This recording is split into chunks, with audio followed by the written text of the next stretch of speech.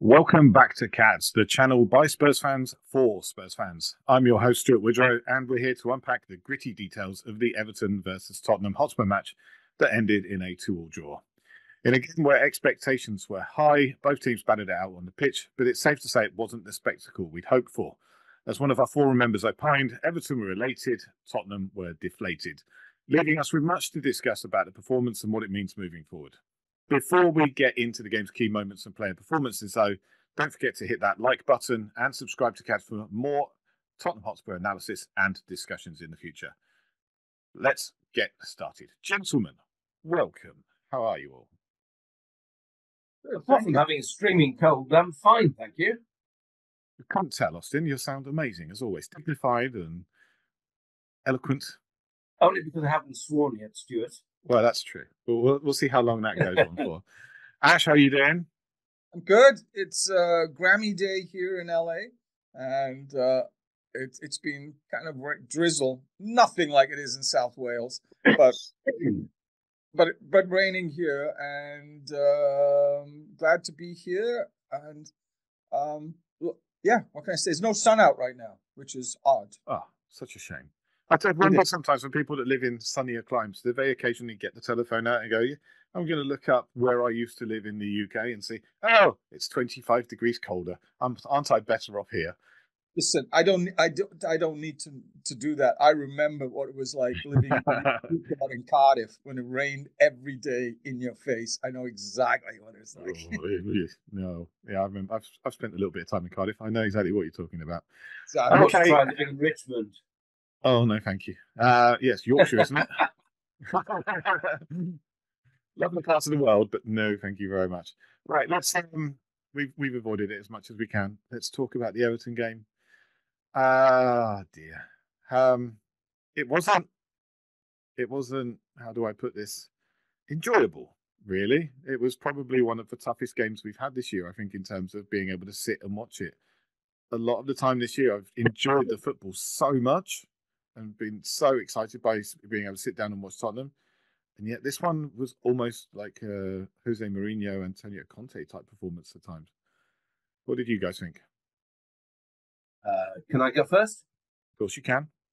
Thank you. Age before beauty, obviously. Typical Sean Dyche performance. They were very physical. I don't think the ref gave us anything in the first half, or not even in the second half, although they did get 2 bookings, as I remember, and we got none. But I thought they allowed a lot of over physical contact, particularly on the goalkeeper. And my main comment for the whole game is that when a man can stand on your goalkeeper and do nothing but push him with absolutely no intention whatsoever of going for the ball, then that is clearly a foul. And why that's not called up by the ref, I really don't know. But it strikes me that the refs have got zero cojones and are waiting for VAR to overturn their calls, which they don't, because they go with what the ref says. I just think it's shocking. I think it's just an appalling way to play a game of football, to be quite honest. Yeah, I think you raise a really important point there. VAR is there to either overturn an extremely bad decision by the referee or to clear up confusion when the referee's not been able to see it. If the referee's made a decision and hasn't referred it to VAR, then the VAR has to find a reason why he's wrong. And seeing as he was looking right at it, he could see what was going on, and yet he was the one that decided not to blow the whistle and call it a foul. VAR probably said, we can't interfere because it's not specifically an error, it's a judgment called by the referee. But for me, it was obstruction all day long. They had players that were not 100%. making any intent to touch the ball. Was it Harrison, Jack Harrison? Yep. He was, even the corner was kicked. He did not move towards the ball. He did not move into a position where he could get the ball. His entire intent was to get right into Vicario's way and push him and stop him from getting there. And that is a clear case of obstruction to me. But then again, I felt exactly the same thing against Manchester City. There were another 3 or 4 occasions against Everton, and the ref let it go every single time. And I think this is a really, really bad precedent for the Premier League and the PGMOL to be setting, to say this is allowed, because that is negative football. And the Premier League is supposed to be encouraging teams to play football in an enjoyable manner. And that, it just creates so much controversy, so many people unhappy with the end result, that it's difficult to say that that's a good result for me. Stuart, it's not football. It's not negative football, because negative football is football. Yeah. That is not football. All it is physical thuggery. And look, I played rugby at school, and that was closer. That was more akin to what I did when I was playing rugby. So, you know, absolutely. And on the other hand, and I'll let Ashley come in a minute. If I were in that team, and if I were captain at that time, which was Ramiro yesterday, yeah, I would be putting my biggest central defender on the goalkeeper, between him and the attacker. Excuse me. Between him and the attacker, and I'd be leaning all over that attacker and just doing the protection, and leaving the other defenders to deal with the other incoming players, because you've got to protect your keeper. But you've got to plan for that before the game kicks off. You can't make that call in the middle of a game, because that is the kind of thing you work on in the run up to the game. You can't just make that call on the fly. That's the manager's choice. Well, I was watching the game, and I was thinking that halfway through the game, why don't we put our centre half on the keeper and protect him? I mean, Ash, what did you feel about the game? Well, I have actually wanted. I'll only make a short comment, because I actually wanted to talk about some bigger pictures of the game. Teams are obviously seeing that Vicario is susceptible, so we have to train. We got a whole week off to train. We have to find a solution to this, because other teams are just going to do the same thing. If the refs are not going to call it, then we have to take some action. I hope that Ange this week is doing something to help us and protect him. You know. I'm not sure set pieces is his area. I think it's Mia Jedinak that covers that area. Yeah. But I am certain that they will have looked at that and said, okay, we need to set up something to defend set pieces, because there is no way, having seen Man City get away with it, having seen Everton get away with it, there is no way that our next set of opponents are not going to look at that and say, oh, well, what can we do now? Oh, we definitely won't put a man on the goalkeeper and obstruct him. Oh, they're absolutely going to do it every single time from now on. Right, exactly. I have some bigger questions about the game, if I may. Just observation, and then see what you guys think about it. Stu, you and I both agreed before the season we thought that we would finish in 5th place. My first question is: You is said that 4th? No, don't you go change. You no, said 4th. I said outside the Champions League. So I said in Europe, but outside the Champions League, which could be 5th or 6th, actually. We could well be where we're supposed to be, because we're in 5th right now. That's one.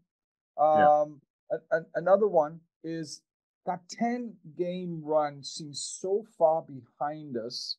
I wanted to ask, did that 10-game run raise some false expectations, because this is where we are in the rebuild?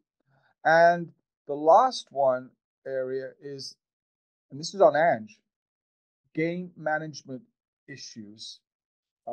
We should have seen out that game. Is he so gung-ho that he, doesn't want Decky or whomever to go into the corner to do what Haaland would do? You know, is he so gung-ho? Because we could have done that and we didn't even bother. So three areas. Are we in the position that we're supposed to be?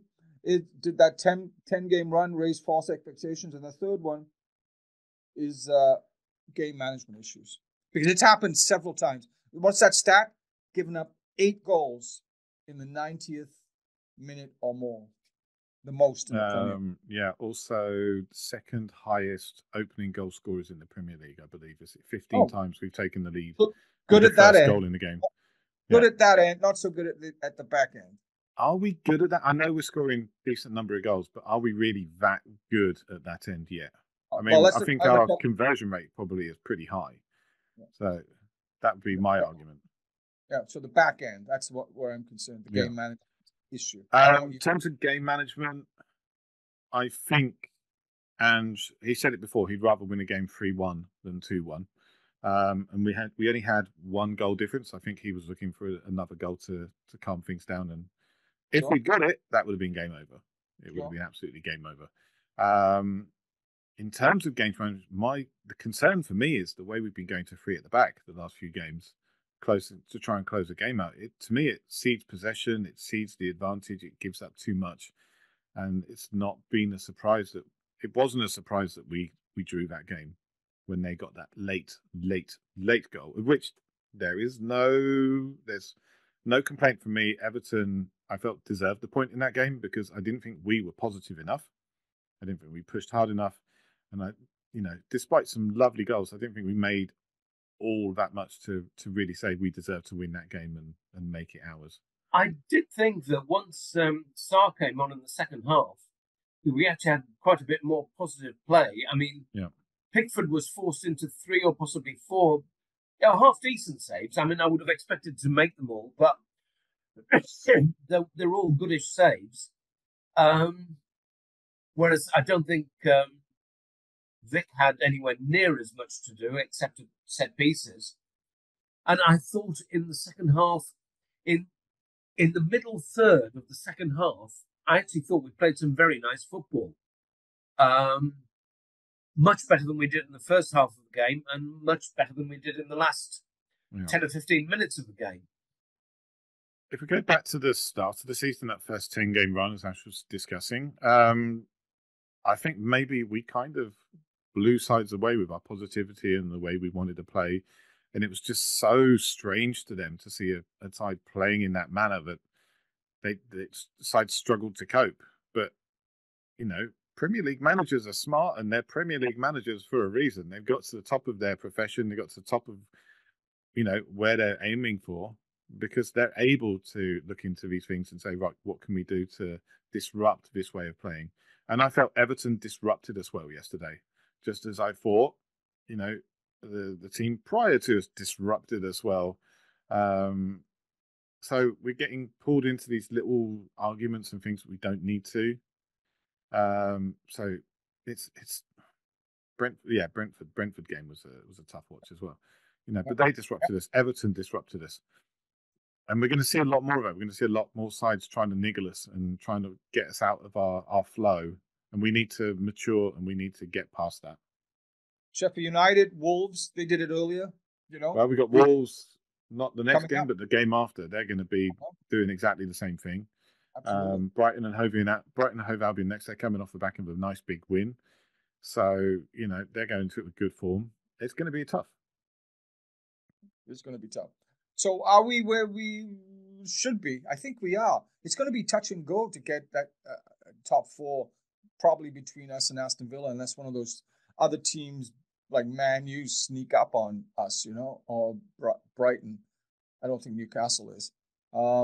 And we're playing Aston Villa in after the 3 home games, and we owe Villa because Matty Cash, so we owe Villa. I think that the battle is. I think we might be over. And he was alluding to it. What do you mean? Are you saying that we're not going to win a cup? We're not going to win the league? Yeah, I think that's sort of over with. Really, realistically. I think last night's game, well, not last night, yesterday's game was the death knell for the title challenge. You've got to win games like that if you want to actually challenge for the title. I mean, it was always a long shot anyway. We've had a large changeover in players. We've had a changeover of manager. There's not many clubs that bring in a brand new manager and win the league in the first season. Absolutely. So, it was a big ask anyway to do it in a stacked Premier League season where there's a lot of good quality clubs, who are with established managers and established squads. It was a lot to ask. And I think 4th would be a really good result because I was saying 5th at the start of the season. But I did also say I wanted us to go far in the FA Cup, if not win the damn thing. We've not managed to do that. So we've got 1 game a week for the rest of the season, basically. and it's mostly Saturday kickoffs, I believe, because I look forward to make sure it wasn't conflicting with anything. There is a Friday one. Is there one more Friday one? Yeah, one of the 3 home games, and the Chelsea the match might be changed because of the League Cup final. Chelsea match, I think, already has been. The date's already been changed on it, so yeah, that could be fun. There, I mean, Chelsea. If we're talking about sides with problems, Chelsea are having a mare this season, which Absolutely makes life a bit more interesting, a bit more fun for us. What a shame. What a shame. What a shame. It's a bit of a shame for Poch because I still appreciate Poch. I'm a fan. I like the guy. I don't like to say Agent Poch. Agent Poch. He's doing a good job there, as far as I'm concerned. But yeah, they lost 4-2 against Wolves today. Yeah. Yeah. Wolves are not easy. I didn't actually see Arsenal won today. I didn't actually see what the results were. Did they win or was it a draw? 3-1. Oh, okay. Last I saw it was a draw. No, it was 3-1. That's a big win. In the 90-something minute. What happened? Beating Liverpool, that's a big win. Saka, Martinelli and Trossard, 90+2. And yeah, Liverpool down to 10 in the 88th minute. So they're going to be all up in arms saying that the Premier League are against them and the referees hate them and stuff like that. So it wouldn't be that you weren't good enough to do it. Never mind. But I mean, I still strongly believe that Man City are going to push on and end up winning this league again this year. I don't think there's any doubt whatsoever about that, Stu. Yeah. There's doubt. Of course there's doubt. Certainly with Klopp leaving, there's an incentive for Liverpool players to say, we're going to win it for Jurgen. No. It's not. It's set up for them to be crying next season and say, hey, it's such a shame. Klopp left and we deserved to win the league because we were going to win it. And so it's set up for Liverpool to have that complaint. City are going to win the league, no doubt whatsoever. I think that we will have a good, coming back onto positive things. Yeah. I think we're still without Son. We're still without Bissouma. Although Bissouma seems to have malaria, for goodness sake, and he's playing. I don't know how. But Sarah's only just come back. We have had several weeks without key players. Yeah. And key players, Van de Ven yesterday, I've got to say, what a performance. That was Ledley King-esque in terms of the way he played. He was absolutely magnificent. Absolutely. Miro is back. And Maddison was taken off after 70 minutes or whatever. He looks such a good player. He reminds me of Gascoigne at times. Who does? Maddison. I think we are just coming back to getting our best players together. Mm-hmm. And I think we will go on a run now till the end of the season. Once we get everyone in the squad, I think third or fourth is where we'll finish. I don't think I have any doubt about it. Third would be extremely nice. I don't think we're going to get to third. I think you are extremely nice. You're a very, very nice man. Thank you very much. We've got Man City, Liverpool, I think, are your top two. Then it's going to be between Arsenal. them and Aston Villa for third, or us, potentially. We could still be in that mix. I think we'll be in the mix for Aston Villa and us for the fourth and fifth place positions. I'm not hugely impressed by Arsenal this year, regardless of whether or not they've just beaten Liverpool. I am not hugely impressed by Arsenal this year. I don't see anything there that makes you go, oh, they're a team that could steamroller everybody. They look beatable at times. Look at play against us. We played them off the park in the second half. We really played very, very well against Arsenal in the away leg. And as was spoken earlier, we've missed large chunks of our team for since the Chelsea game, which is in November. Yeah. We're finally getting back to the point where we're going to have a full squad of people to choose from. Okay, Veliz has gone to Sevilla, I believe it is. So we're a little bit short there. So maybe we've got Dane Scarlett, maybe the tiny bit short in terms of forward line backup, but hang on, we've got Richarlison, who scored 9 goals in 8 games. We've got Sonny, who has been excellent and has outperformed his XG by some massive level this year. And you've got Timo Werner, who can play up front as well, even though his finishing can be a little bit wayward, as we saw yesterday.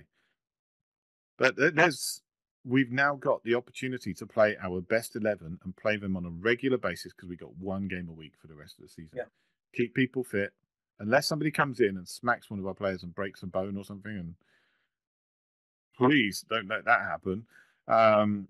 We've hopefully got over all of these hamstring issues with the warmer weather coming in soon. You should find that players don't have that kind of issue. November was cold, December was cold, January's been cold. Things are starting to get a little bit better, I feel. And let's hope we don't have any more long-term injuries throughout the rest of the season. We just get to put out our best 11 week after week after week. And just our biggest complaint will be who is our best 11, because there's options. Well, I got some other complaints. Not so complaints. Listen, I think Ange has done an amazing job with Richie. It's just fantastic. He's got 10 goals now. He's only, is it four goals behind Salah and Haaland, 2 behind Sonny, who's got 12. Yeah. So he's done a good job. He's got him motivated, got him running, whatever. Okay, how does he get? Something's happened to Decky. He's just fallen off the edge. Bentancur, if it's the injury issue, understandable. He is a shadow of his former self. He has been out for almost a year. Decky, him. Johnson, I thought he was better coming on as a sub than starting, and how do we get those guys revved up somehow? I think we're going to need them, Stu. If, get them back, but we're going to need those players to be playing at a higher level. I think the return of Son's going to make such a huge difference. By the middle of this month, he'll be back. So we've got, 10 more days till the final, I think, of the Asian Cup. By then he'll be back. So we've got, 2 more games to go at most without him. But when he comes back, you've got to look at that front line. You're going to say it's going to be Son on the left. It's going to be Richarlison up front. And then suddenly you have a choice. Is it Decky, Johnson, Werner? Who of those plays over on the right? Werner's right-footed. I think potentially he could be even better over on the right than he is on the left. So I wouldn't mind seeing him beat players, on the outside, getting that ball across, cutting it back as he reaches the line. Be very, very happy to see that. We're going to have so many options available to us. And our midfield is going to be almost back to what it was at the start of the season. Bissouma, if he's over the middle area. If not, you've got Bentancur, if he manages to get back in that groove that we've seen from him. And I'm confident he can get there. We've seen... In fairness to Bentancur, when he first came back, he actually had a couple of really good games. Yeah. Oh, just the one game? That was the one game that I've seen him where I thought he was really off it. He wasn't great against Brentford. He wasn't great against Everton. He was a bit on the periphery. He had some moments in both games. But I thought Højbjerg was better yesterday, even though Højbjerg didn't have his best game either. But I think this side with just having Sarr in the side makes such a huge difference. He's better on the ball. He's calmer in possession than Højbjerg. He's got the legs to move about the pitch. He also covers Pedro Porro really nicely when Porro pushes up. So there's a lot to be looking forward to, and there's still more to come next season. Next season, we keep saying it, but next season things are going to be even better. You look at our midfield, we're going to have Divine back. We're going to have Bergvall joining the club and ready to go, and he looks like a real talent. And they're talking about him being part of the first team squad from day one. So we're going to have real options in terms of rotation options and backup options as well. We could end up with a really strong side. Nobody's answered the questions. What's happened to Decky? Decky did this last year, though. He had a period where he dipped. He started the season on fire. Then he had a period where he dipped, and he finished the season strong. This is not unknown for him, and he's still 23 years old. He's so young. I think he's young players. 20, yeah, he could well be. He's still so young. Young players have a lack of consistency at times. Yeah, I'm not criticizing him. I like him a lot. My question was, how does Ange get some of these players to, like he has with Richie, to exceed expectations, match? Give them a break, put them in rotation, show them that there's competition there and they've got to overcome. And if they're not up for it, if they're not up for the fight, one of the others will be. I think that's very much Ange's philosophy. He's not going to give anyone a guaranteed spot. Decky didn't even start last game. He put Johnson back in, right? There you go. Yeah, exactly. But Johnson, why did Johnson get the chance? Because he came in as a sub and took his opportunity and played very well. You wonder if that's a thing that he, for now, that he because he's done that a couple of times, come on as a super sub and made a dramatic impression and goal scoring impression. So that could be something. Well, it might well be it'll fall to that once we get Sonny back. It might well fall to Johnson become a super sub again. Well, it could be Johnson being the super sub. It could be Kulusevski, who, let's not forget, can also move into midfield. We've got so many options available to us now, and it's nice to have. Let's hope they stay healthy. That's the thing. We've got to avoid injuries. We end up with another hit. We have another run of injuries like we had before. Then the season's going to bend in a way that we're not particularly happy about. Also, we have to take into consideration Andrew's been here 6 months. Yeah. Some of the team have been 8 here months now, isn't it? Is it 8? Okay. Yeah. Split hairs, then why don't you? I don't care. We got 2 new players in January. Mm-hmm. We've had a lot of players out. His ability to work with the core of the team has been severely restricted. Yeah. And so I think we're still learning what Andrew wants, let alone players getting back to form, getting back to fitness. And that is a problem because Ramiro, Maddison, Kulusevski, I can't think of the other one I was thinking of. But they're Bentancur. They're not back to full fitness. They're not back to integrating with the other players yet. We played on Wednesday night and then we played on Saturday lunchtime. So we had the minimum time for preparation yesterday. So we've also played plenty of Fridays and Mondays. Mm-hmm. So I don't think the fixture list has actually smiled on us in terms of the time that Andrew's had to work with the team. And in terms of the team being able to play and then recover from one game to play the next one. So it's definitely something you've got to look at is fixtures. But then a lot of other sides will complain about the fixture list as well. I know Liverpool are very, very unhappy with the fixture list. And the number of times they've had to play on Monday nights or Friday nights. They've, it's not been enjoyable for them. Not as many as us. We've had the most games, but we've not had European games to contend with as well. So, and our cup commitments have been sadly quite light this year. So, I mean, we're going to have more of a struggle next year because we're going to be playing European football of some kind next year. Hopefully, we'll go further in the cups, and it's going to be more of a struggle. But then we'll have a deeper squad as well because there's no way the work is finished when it comes to this side. What do you guys feel about? I didn't think he would be this good. Well, he's in a good run. What do you guys feel about Richie and what he's been? Because it's an overall game, and he just seems to love the team, and he loves the fans, and the fans love him. I think he's just a terrific guy, and he's a Brazilian. Remember you were saying, Stu, last week, he doesn't score Brazilian-like goals, although those goals he scored yesterday were pretty nice. It wasn't so much about the goals he scored. It was about the way he held up the ball and the way he moved. It was very, English number 9, straight lines and things like that. But then suddenly against Brentford, we were seeing this little chop backs and things like that. I was like, yeah, I like this. I like this side of him. And it was the first time we'd really seen that from him this season. And certainly last season he was a shadow of the player we're seeing now. I think it's great to see him, and he's looking like a £60 million striker at the moment. Do you know, it's funny. I hated Richarlison. Really? I remember first seeing him for Watford, and I thought, gosh, he's talented. But I thought, what a piece of he is.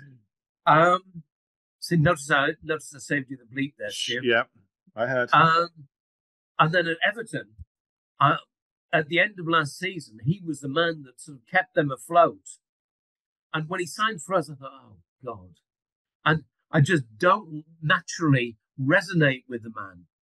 But yesterday's performance and his respect for the fans when he sort of did his praying and bowing to the Everton fans when he scored his goals. Yeah. I thought, what a good bloke. That was really impressive. I still don't naturally warm to him because of his tattoos, because I don't like tattoos. But that is a purely personal thing. But it's purely being someone of my age who doesn't like tattoos particularly, which probably means I hate every player in the league. But I thought yesterday, I think Ben Davis is uninked.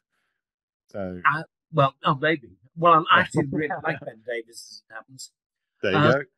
But I thought yesterday Richarlison was absolutely fantastic. Yeah, that's both why as a human being and as a player. Absolutely, I'm impressed. When he was at Everton, when he was at Watford, I hated playing against it. In the same way that like Neil Maupay now is that guy. Neil Maupay is that guy you don't want your guy because he's niggly, he's a pain, he gets in your face, and he's a bit of an arse. I don't think I need to bleep that. Neil Maupay is not worth £60 million, and he's never going to score as many goals as Richarlison has. But he was that kind of player. He kind of wound you up the wrong way, and he did that last season. He wound up Nottingham Forest. He ended up getting kicked off the ball. He's had little moments, but now he's doing it for us. And as you said, I thought the respect he showed to Everton fans yesterday was fantastic. It shows that he really appreciates having that link with the supporters. And we're a club that likes to have that kind of feeling with our players. So it works out very nicely for us. Yeah. Hey, could we do what people are doing Vicario? Could we do it to their goalkeeper? Yeah, we'll get yellow cards and we'll get them against us. Yeah, of course we will. As soon as we start doing it to other clubs, it will turn around and go, oh no, you can't do that. You're obstructing people. So. Also, I don't want to do it. I want us to be whiter than white. We're not, because we've got Ramiro playing for us. It's a legitimate tactic, though. It is a legitimate tactic. It's not what I want to see, but it is a legitimate thing to do at set pieces. Yes. I brought this up before. They do this in professional hockey. They station a guy in front of the goalkeeper. As long as he's outside of the circular, it's a semicircle crease, the goalie's semicircle crease. But he's essentially blocking the view of the goaltender, and he's allowed to do that if he enters the crease, which happens because it's kind of iffy. If he enters the crease, then he can be called for goalie interference, and he gets penalized for that, and the goals get disallowed. But they're aware it's a similar type thing, interfering with the goalkeeper, but it's somewhat legitimized in the NFL. Actually, in NHL, in the NFL, is a similar thing where they have players block off. Run interference. You're running your pattern, and you block off the defender on one of your teammates, and they seem to get away with that sort of interference.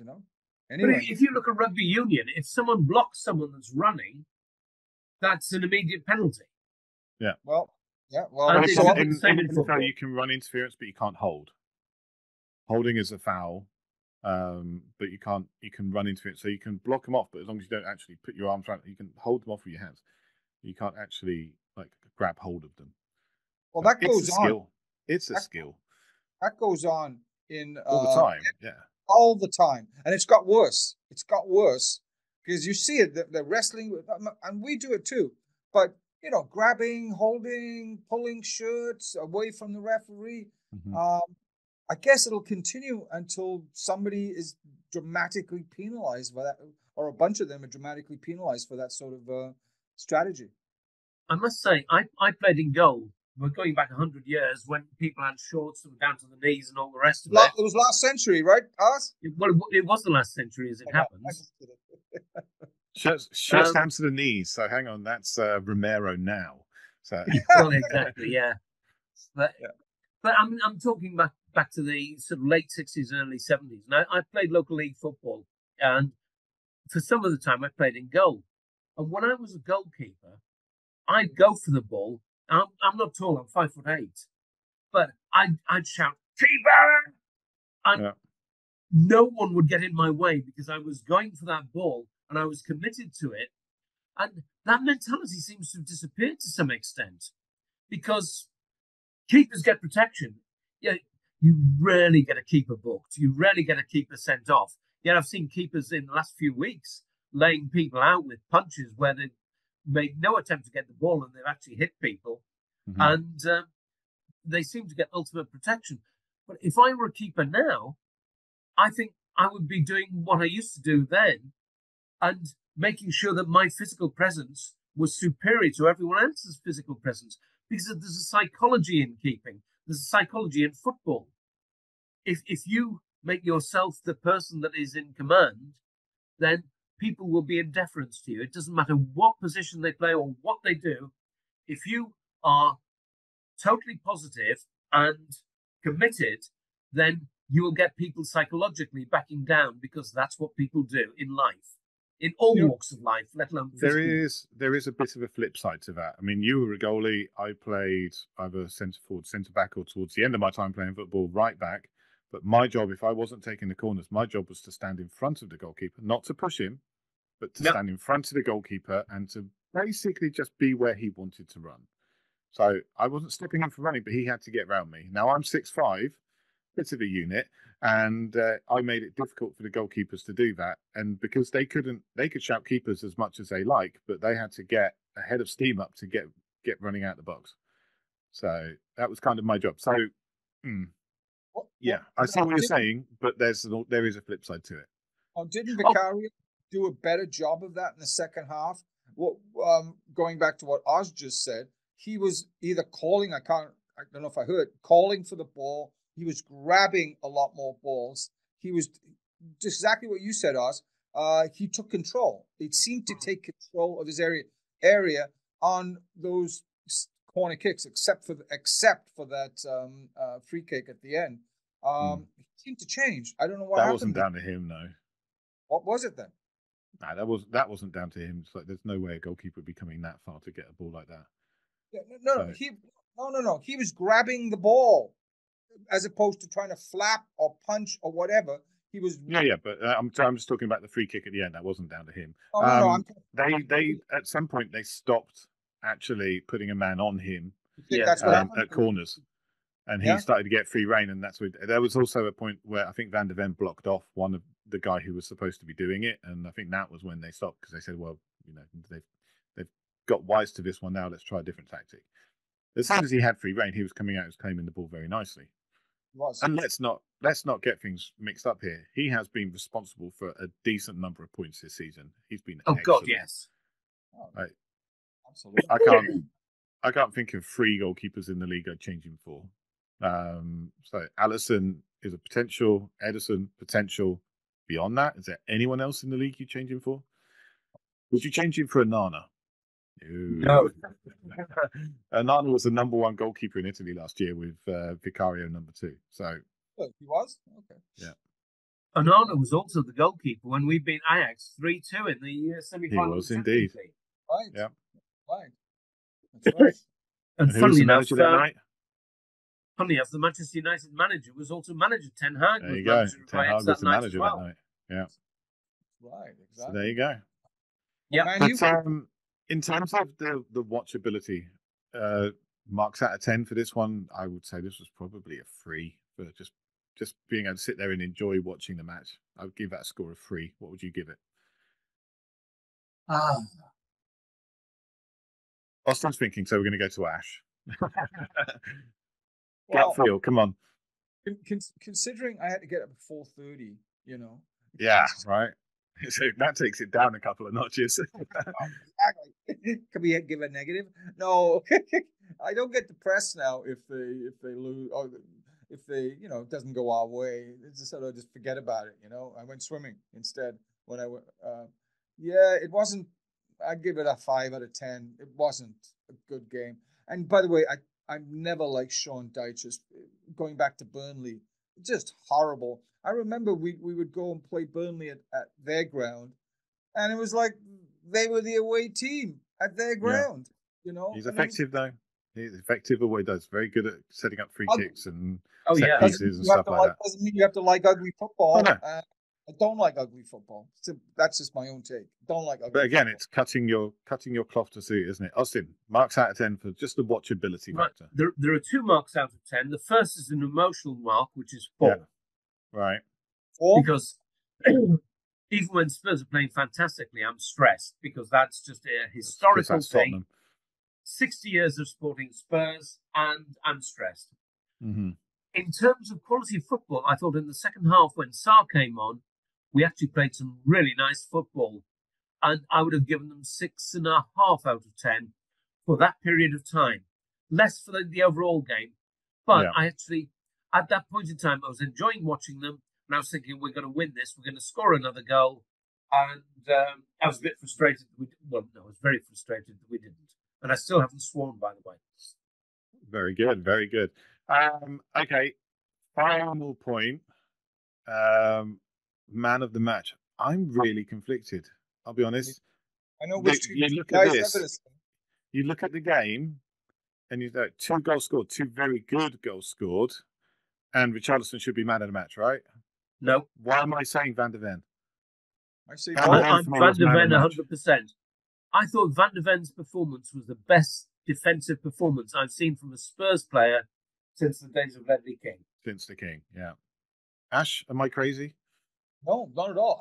I would give 2. If you say the attacking man of the match, Richie, of course. Defensive man of the match, Van der Ven. It You've is been in America too long. You've been in America so long now, but you want to try and give extra points for participation. That's what it is.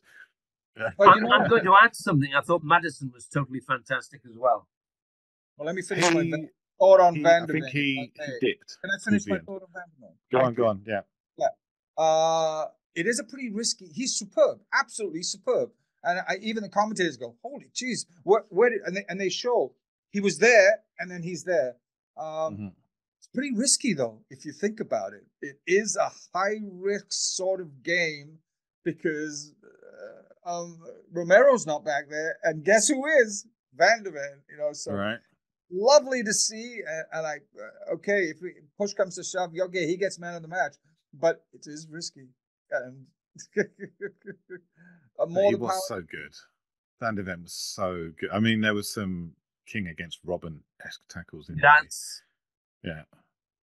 It just kind of makes you go, tackles when he came over to Romero's side and played the ball.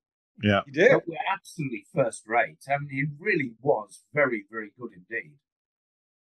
And I think we've seen an improvement in Romero since, not since his injury, but since he got paired up with Van der Ven again. We've seen, maybe it's the captaincy, maybe it's having the armband on that just calms him down and makes him feel a bit more mature.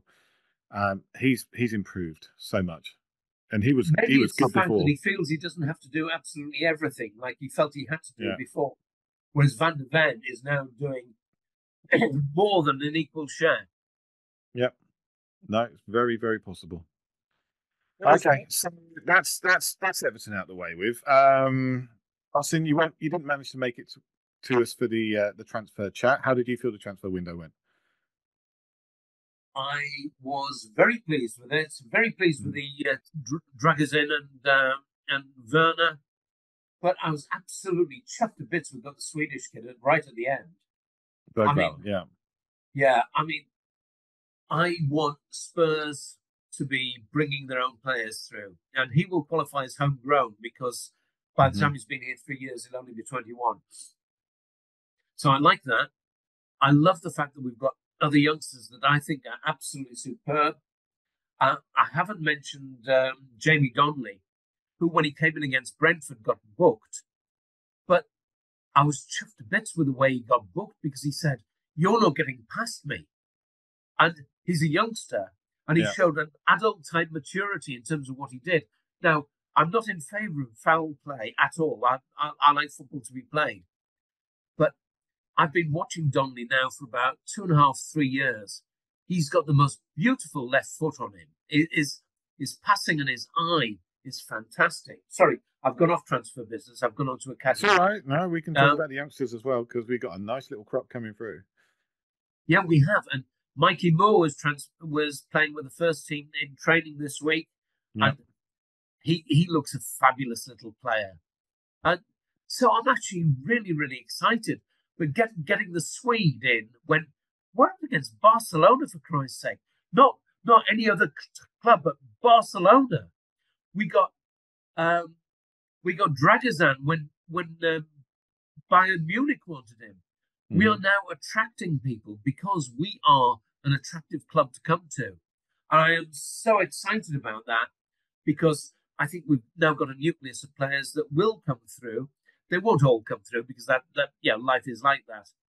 But I think we've got 2, 3, maybe 4 players that will come through and play first team football in the next 2 to 3 years.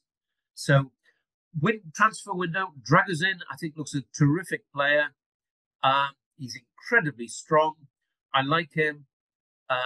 Werner, I'm sure will score goals once he gets his confidence and once he starts to get the feed from the midfield, which he hasn't got yet. And then we signed the young Swede, and I'm very pleased with it. Yeah. If we're going to talk youngsters, we do have a very healthy crop of good quality youngsters coming through, some of which we have purchased in. I like Phillips. I guess for me, Phillips and Dorrington are probably the least likely to make it because we've spent big money in that area already. So they're going to have a tough time breaking through. Jamie Donnelly looks like a real prospect. Bergvall, not seen a huge amount of him, but what I have seen looks very, very good. And his interview has a huge amount of maturity for a guy who's only just turned 18 in there. Yeah. So, and apparently, I was reading up about the academy he came through, like low on coach numbers, number of coaches, and players like that, but they work to bring players through and give them a technical base and the confidence to do what they need to. I think there was a really good article on the BBC. Check it out if you want to. But Bergvall looks like a real find. But for me, still the player I'm really looking forward to seeing our colours is Alfie Devine. Alfie Devine's a really nice little player and doing well at Plymouth. And of course, Mikey Moore, who's still only 16 years old, scored a hat-trick for the under-18s against Southampton. That kid's going to be some player. And you and I were talking about the Noosa deal. And I said, I do not want any player to get a guaranteed playing time in their contract. I'm fairly sure I heard that Mikey Moore has a number of minutes in his contract as he, it steps up as he gets older. I'm not against it because he looks like a magic little player. He Magic does. Mikey Moore. There you go. He's a gazza. He is. And on the other side, I think, the more defensive side, the harder working side of things, a lot of people are missing out on a player called Tyrese Hall. Tyrese Hall is going to be a really good player. He's very much in the Basuma mold, but he's got some goal scoring ability with it as well. He doesn't panic when right in front of goal. Like no, Basuma good player. Does. Seen him. Yeah. So I don't rate Dorrington, but I do rate the other lad, that Phillips. Phillips. Yeah, you've been following him since he was at Blackburn days. So yeah. Yes. The other player I really rate is the centre forward we've got in the under-21s, who's scoring goal after goal after goal after we got from one of the Sheffield clubs about 2 or 3 years ago. Lancashire came from Sheffield United for $2 million. Yeah. Will Lancashire, yeah. He looks like a very, very natural finisher. And incidentally, Valise had a good write-up today for his performance at Sevilla. I haven't followed that. I was hoping to try and watch the match, but I didn't manage to. So anyway. No, I didn't see it. I just saw the report. But okay. Good write-up. I'll look that up. Okay, so end of the show, I guess. If you've got this far and you haven't subscribed yet, please get over there and make sure you do. Ash, have you got anything you want to be calling out? Any magazine articles coming out you want us to take a look at?